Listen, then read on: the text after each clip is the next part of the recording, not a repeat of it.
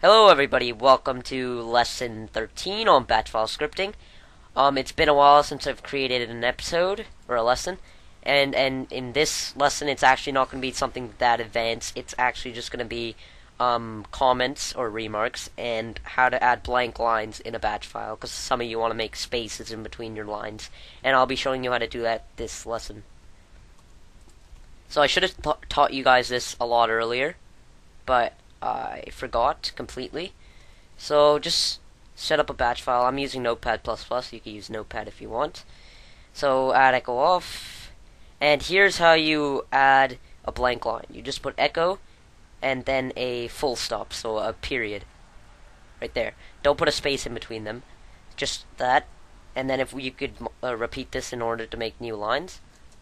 Like that. So then let's actually put a line. Testing. So this is just going to be all blank spaces. And then let's pause so it doesn't close. So let's test this. File, save. I already have it saved right here. Comments and blanks. Let's run it.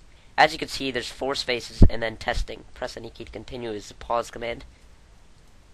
So now let's do some comments. So commenting is actually very important, especially when you get into more advanced languages like Java, C++, C#. Because if you want to look back at your code, if you're trying to debug something, comments will help you understand what's going on in the code. So because if you wrote it a long time ago, you won't be able to remember. So there's 2 ways to add comments, also known as remarks. So the first way is just putting rem. So that just stands for remark, and then putting in anything you want. So this line will not show in a batch, and it won't make a blank space either. So just put causes blank space lines. Okay, that's for that. And the second way of adding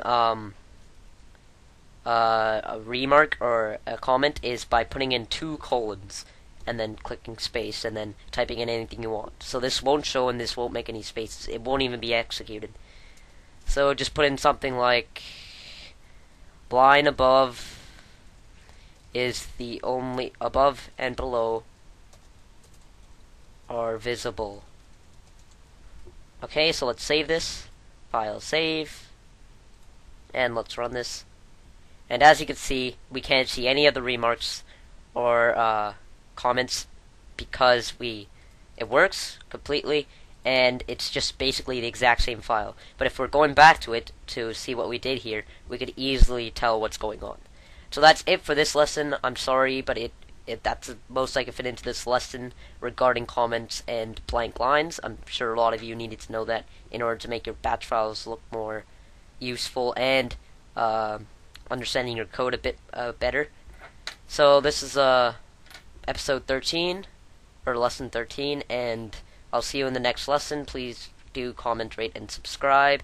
And in batch file scripting lesson 14, we will be... Actually, I don't even know what we're going to be doing in the next lesson, but it's hopefully going to be awesome.